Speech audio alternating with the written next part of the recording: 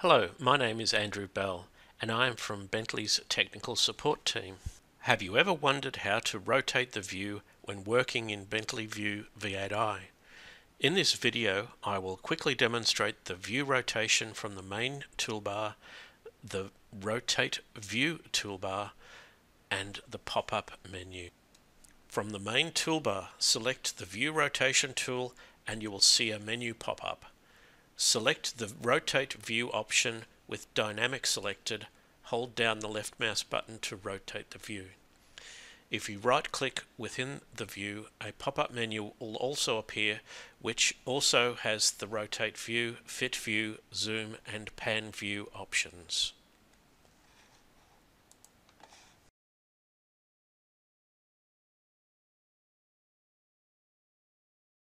In a 2D sheet model, you can use the 2 points to rotate in the two-dimensional directions, and then with pan view move that back into the position and rotate view and go back to the original rotation.